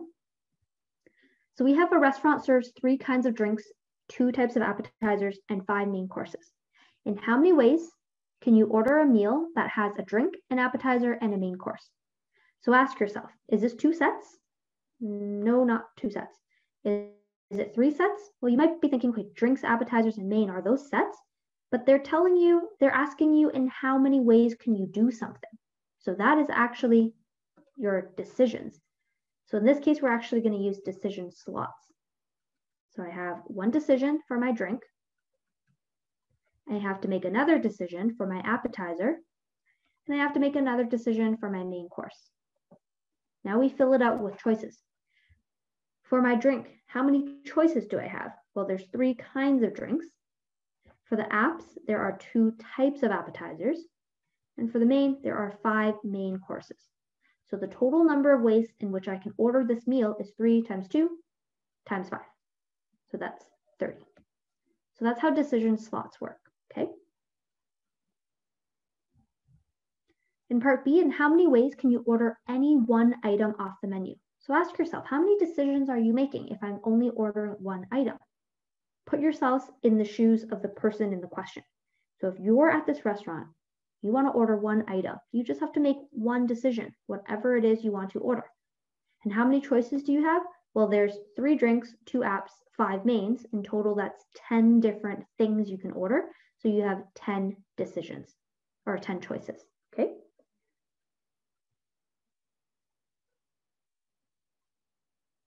Of course, they're going to step it up and make it a little harder. The questions that you're going to see on the test are going to involve restrictions. So they're going to add restrictions to things like, oh, how many ways can you order this meal if you must order a vegetarian dish or something like that? So they'll give you restrictions. Some tips for you for restrictions is if you can, you want to break the restrictions down into non-overlapping cases. And then you'll figure out the number of ways to do case 1, number of ways to do case 2, and so on, and then add them together. But as you're thinking about cases, if you're like, wait a second, Jess, there's so many possibilities. In that case, do the complement, meaning the opposite. So what you're going to do is you're going to find the total number of ways to do something without restrictions. That's usually easiest. Then you're going to minus the number of ways to do the complement, to do the opposite. Okay? It'll make more sense when we see some examples. So let's dive in. But those are 2 tips. Use cases or use complements. So in this question, we have a regular 6-sided red die, and a blue dice as well. So there's 2 6-sided dice, and they're being rolled at the same time. How many possible rolls are there? So you might be thinking, Jess, I'm not making a decision. This is just by chance. When I say decision, it could be decision, an intentional decision, or it could be a decision by chance as well, okay? So it's a quote unquote decision. So the decisions here, there's actually 2 of them. There's the red dice and there's the blue dice. Help me out here so we can speed this up a little bit. How many choices or how many possible outcomes are there when I roll the red dice? How many different outcomes can I get?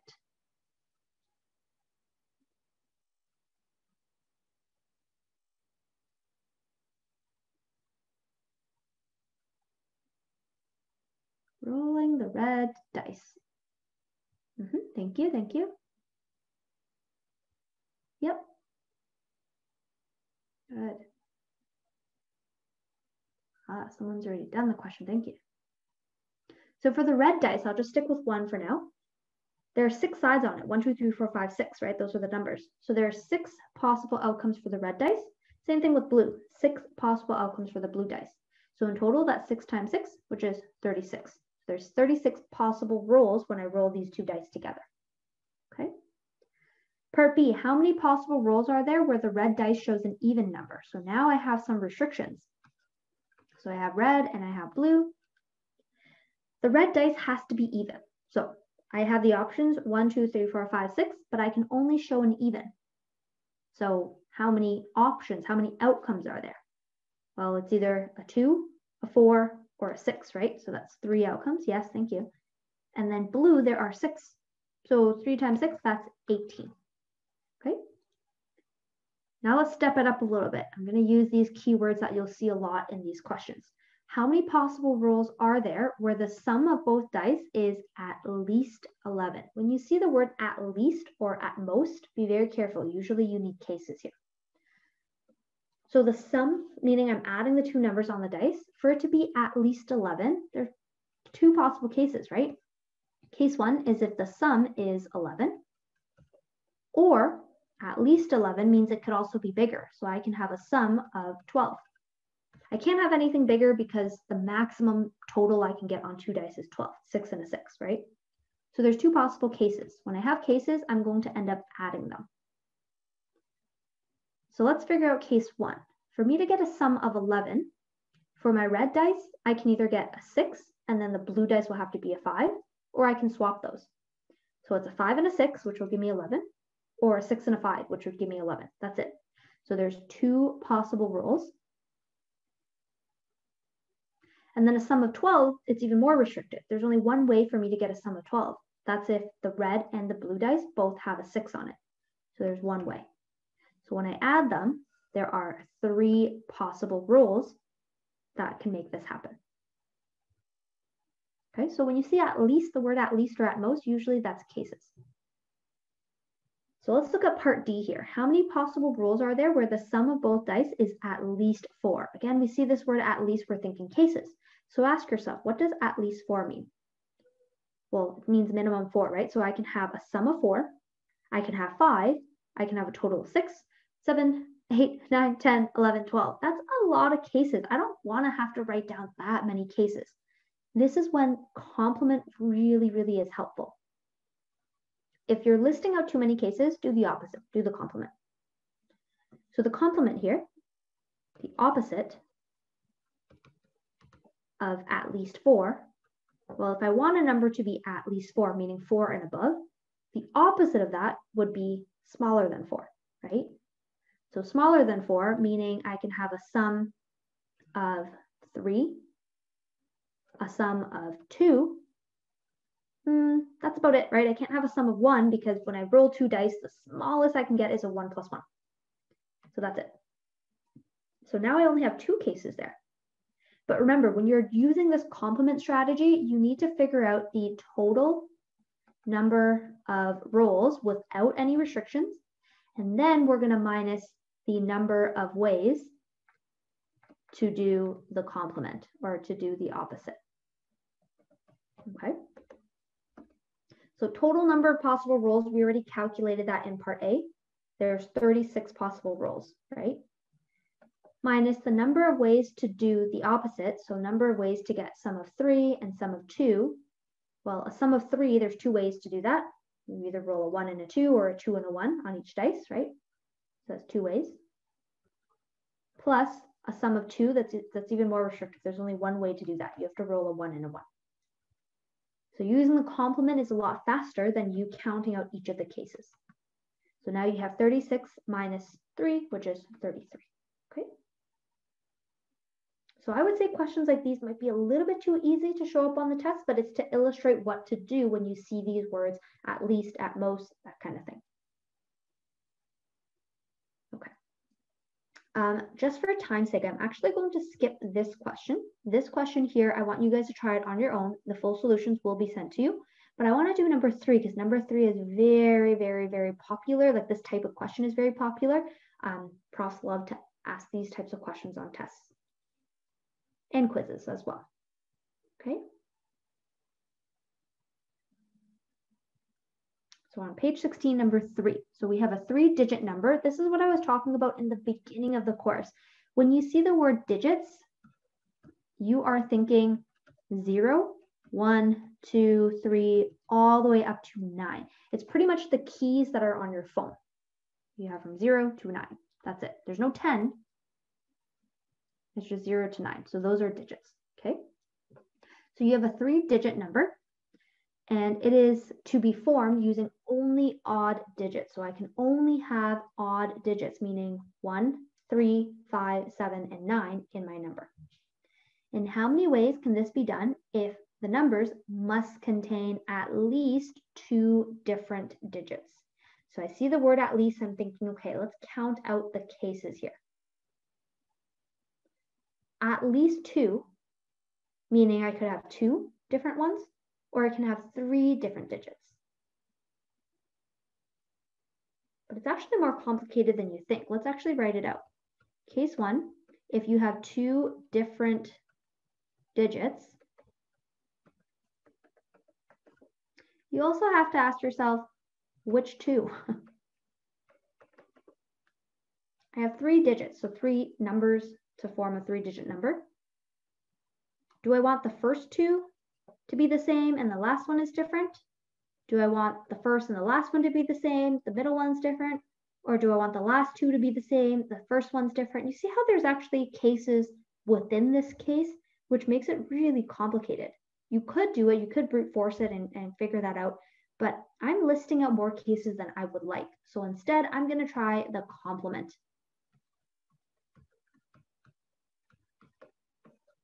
Okay, if your prof, especially Vicky, like I said, she's been the coordinator for years. She doesn't try to trick you.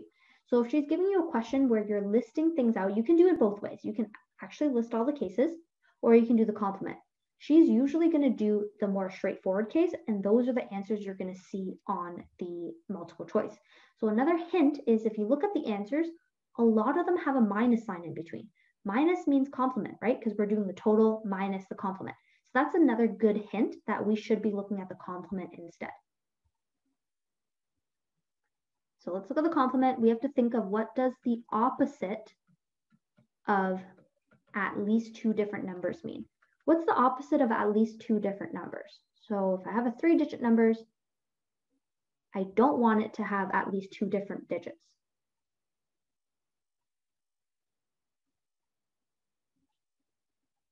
We talked about it before. At least 2 different digits means it can have 2 different digits or 3 different digits. The opposite of that is that it has no different digits, meaning all the digits are the same. So the opposite is all the same digits. Okay. Now we're using our decision slots because we're asking how many ways are there to do this. So I have 3 different digits, 3 different numbers, and I want them all to be the same. So my first digit, how many choices do I have? Well, I have to pick from only odd numbers, right? Only odd digits. So that's 5. And then my second digit, well, they all have to be the same. So once I've picked my first one, I don't have a choice. If I pick my first number as the number 7, I only have one choice for my second digit, which is I pick the number 7. And then I only have one choice for my third digit, which is I pick the number 7. I have no choice here. So that means that there are 5 ways for me to form this 3-digit numbers that have all the same digits. And then now for the complement, I need to do the total number of possible 3-digit numbers using only odd numbers minus the complement. So the total, well, if you think about having 3 digits here, if I have no restrictions, I just need them to be odd numbers. That will be, I have 5 choices for the first one, 5 choices for the second digit, 5 choices for the third digit.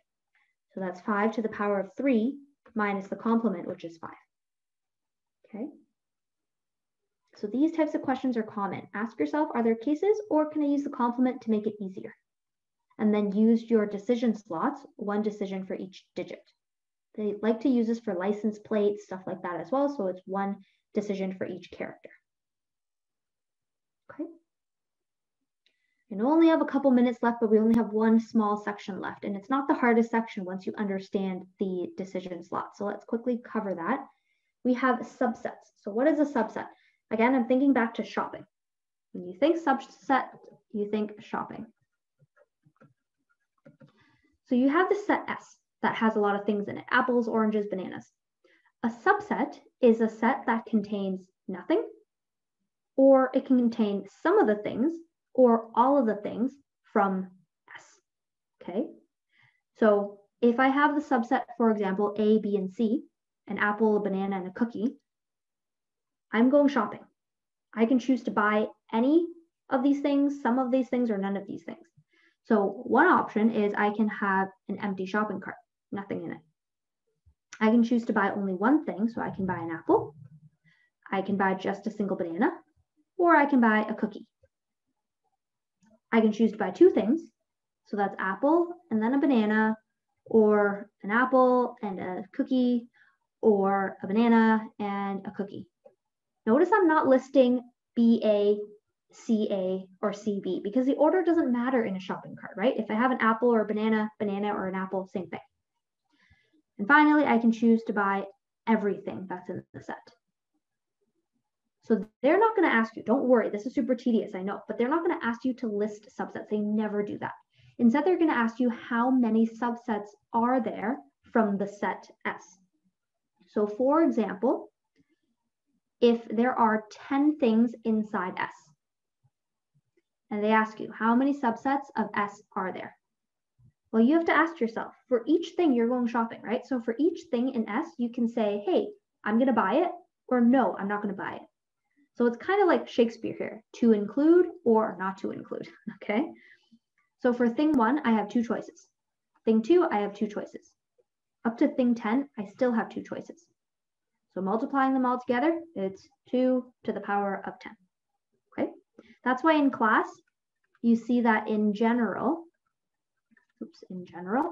we have 2 to the power of n that many subsets. You've probably seen this formula in class. I don't like to go with formulas because they usually try to trick you a little bit on the exam in terms of adding in restrictions.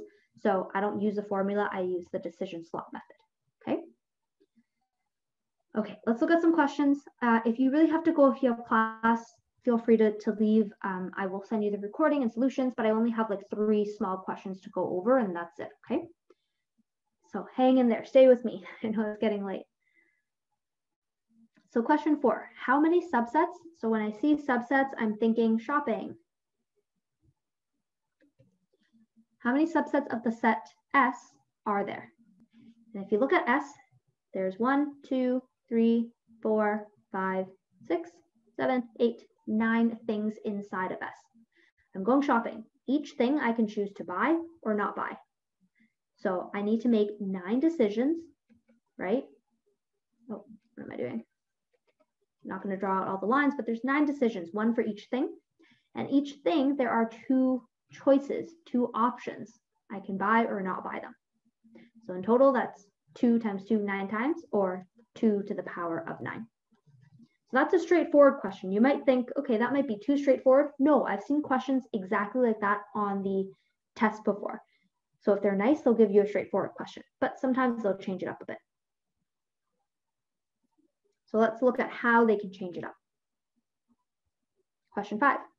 Let U be the set of letters that appear in the word pizza. How many subsets does U have? I love this question, and I use it with all my students in my tutoring sessions. A lot of students would go, okay, it's subsets, so we're thinking shopping. So let's see here. We have P-I-Z-Z-A, so that's 5 things. Each thing I have 2 choices. So a lot of students are like, okay, that's 2 times 2, 5 times, that's 2 to the power 5. And a lot of students will choose that, and that will be wrong. Don't do that. This question says, let U be the set of letters. So let's actually draw out U. Remember, I'm always saying, okay, try to draw it out so you can visualize what's happening. U is the set of the letters inside pizza, inside the word pizza. So we have P, I, Z, Z, A. What is wrong with this set? Can anyone see what's the problem with this set here?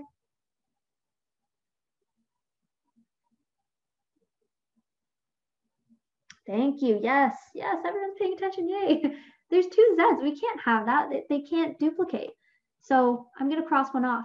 So realistically, there's only 4 letters, P, I, Z, A. And I need to make decisions for each one. So 2 times 2 times 2 times 2. It's actually 2 to the power of 4 is the correct answer. Okay, so don't let that trick you. If there's duplicates, don't include them in the set. Okay, last one. Bear with me here. So how many subsets of the set S, again, we counted this earlier, there are 9 things inside this inside the set.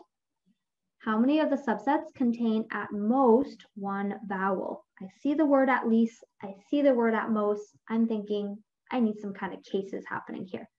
So case 1, what does at most 1 vowel mean? How many vowels am I allowed to have if it says at most 1 vowel?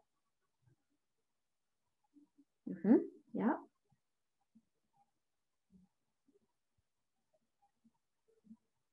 I could have 1, that's at most 1, but there's another case that a lot of students forget.